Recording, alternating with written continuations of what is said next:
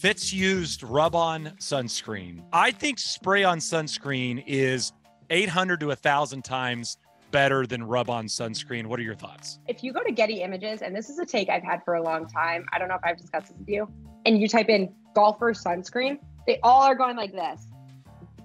And that, you can't do that. You have to put it on your face like this. You've got to rub it in, right? That's the rule. You spray and rub? Yes. Yeah. No, you should just not be putting spray sunscreen on your face ever. They make a face sunscreen, the Neutrogena face sunscreen. That's for your face. These guys just go like this, and then you have greasy film. It's not good. I do this as well.